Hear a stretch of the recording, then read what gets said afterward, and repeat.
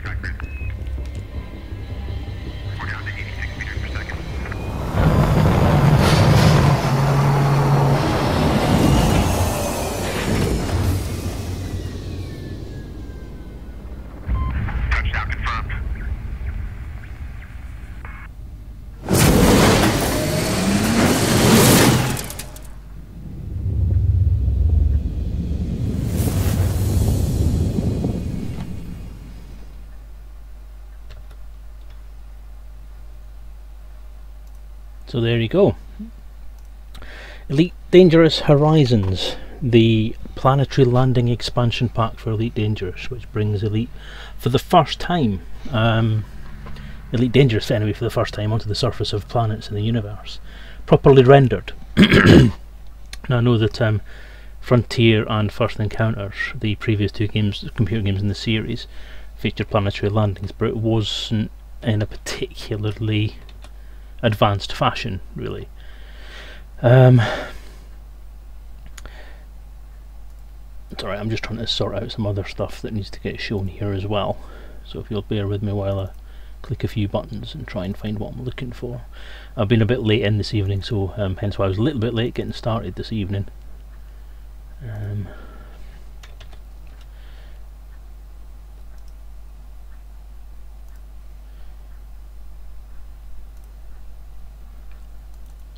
Yeah, there we go. Right. So,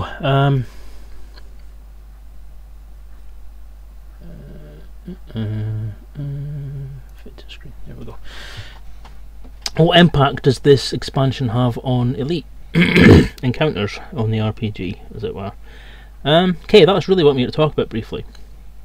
As most of you probably know, at the moment I'm in the middle of doing the vehicle rules and getting them finalised for the release.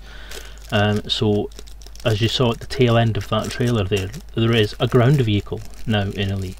And this is actually the first time that a ground vehicle has been seen in the Elite universe.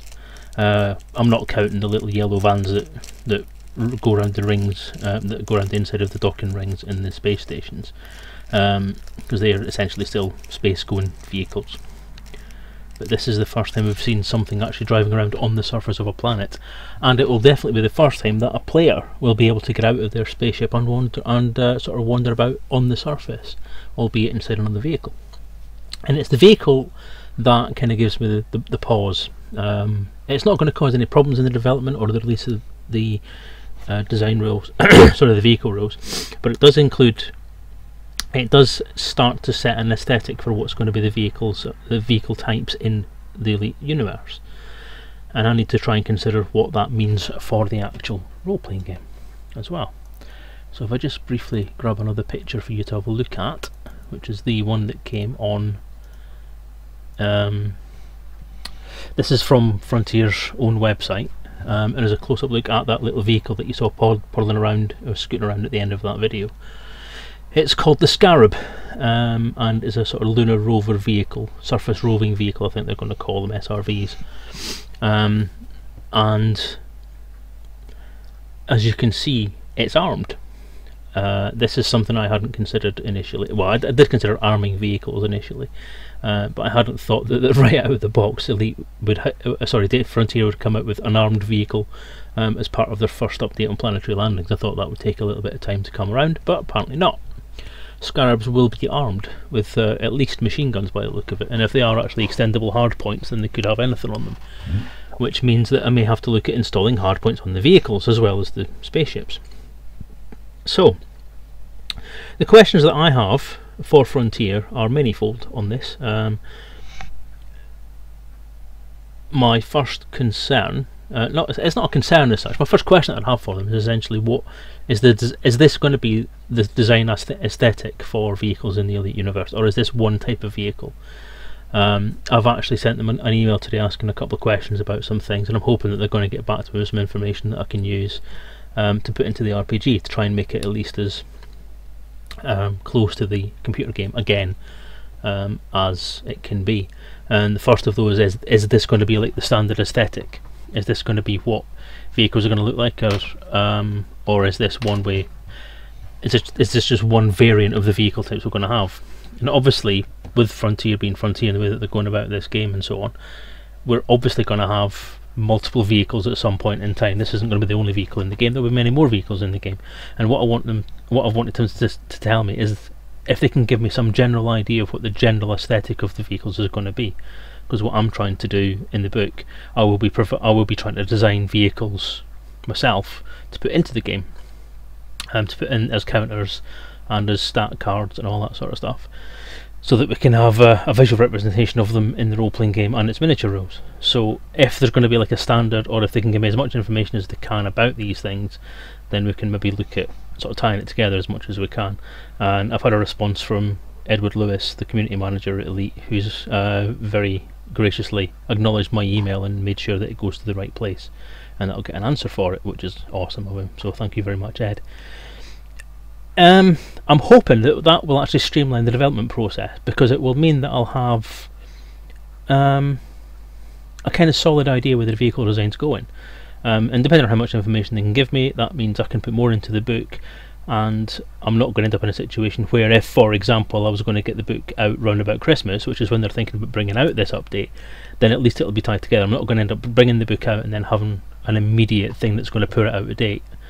I don't want to hold up the release of the book any more than I have to, so if I get it finished in October or November and I want to actually get it finalised and brought out, I would like it to have at least some elements of this planetary landing vehicle thing in there already.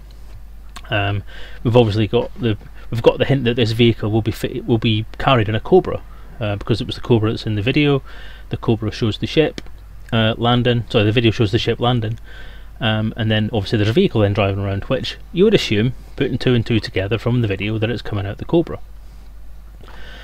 So yeah, that gives you more look into how the vehicle deployment is going to work. Is it going to be you can go from your ship straight into the vehicle in your cargo bay, drop a ramp and come out that way, which is something that hasn't been seen on screen, or even in some of the ship designs. We've never seen like a ramp coming from the cargo hold that will be deployable and sent out. So how are they going to approach that? That's one of the other things that I need to try and discuss with Frontier. So, as I said, there's a lot of questions to ask Frontier, and I'm hoping that, given that part of the Kickstarter pledge was that the Frontier's development team would provide support and information from the game to put into these books, that this isn't asking for too much. I know it's a lot of work. I know I'm probably asking a lot of them to provide like design information, all that sort of stuff. But I'm hoping if I can get even just a quick dialogue with just one of the developers or somebody in the design team who can get me this information, then I can hopefully bring you a better product as backers for the game, and bring everybody else a decent product as well. Because I would like it to be as close. I promised I would have a game as close to the Elite Dangerous experience as I could possibly get, and I am still trying to do that. So that's essentially it, other than showing you a couple more pretty pictures. But you saw pretty much everything in the video anyway, so I'm not going to put any more pictures up, just this one. I'm just hoping that we can move forward with it. It's not going to hold up development in any way, because I still have loads and loads to do that I'm still working on. Monday after the stream, I played a little bit longer, and then I actually wrote till 2 o'clock in the morning, and I actually managed to get some of the vehicle the main vehicle stuff all sorted out. So the stat sheet is now slightly different, and now incorporates the card idea. So the card concept that I showed you a few months ago is now kind of fully realised, and looks like it's going to be an integral part of the system, which I'm quite happy about. But I'll go into that more in the update on Monday next week. So for the moment, progress is good. This is a very, very exciting update for the game, for the computer game, sorry, and hopefully should translate into a very exciting bit of information and graphical niceness that can go into the role-playing games pages as well. So all positive. A little bit more extra work probably involved, but then hey, that's what this role-playing game development thing is all about. The more work the better, I suppose. The more content I can put into there, then obviously the more comprehensive and the more immersive the role-playing game can be. So I hope you're as excited about this concept as I am. If not, then you must be physically dead. So I am hoping that Elite Dangerous Horizons update, and over the next few months hopefully we'll get a bit more information about what's going in there. I know that the next update they're going to send out in the newsletter is going to include information about the Cobra Mark IV, which people are speculating at the moment is going to be an explorer, a more closely explorer based and planetary landing modified version of the Cobra Mark III, but we'll wait and see what happens with that one. So that's all going to come to us towards Christmas. They're saying the release for this is going to be Christmas. Now that means that there will be a beta period before Christmas, and I don't know at the moment how long that'll take or how long it'll be before that comes up. And because I'm part of the alpha and beta testing groups in the game development, thanks to your generous donations, it also means I'll get early access to some of this stuff, and I'll get early access to the planetary landings, the vehicle information and all that sort of stuff, which will give me a closer idea of what the inside of vehicles will look like, and then I can put that in the game and I can get more information to you guys depending on how long it's going to take to get this stuff out. So the next few months could be quite interesting. So I'm going to kind of try and race to get as much of the actual writing done as I can. Get the writing out of the way, which again, as I say, probably isn't all that much left to do on the writing side of it. What we're looking at now is tying together the writing side of it with the graphics and the layout, and getting it ready for actually posting for review. So yeah, I hope that's entertaining for you, and I hope it's a positive thing for you. By all means, if you want to leave a comment, then please do. There won't be there isn't a presentation for this one, so no on-screen texties for you, just pretty pictures.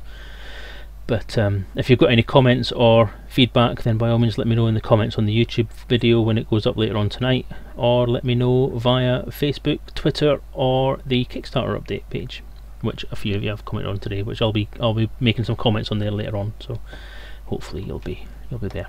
So anyway, take care everyone, and I'll see you Monday.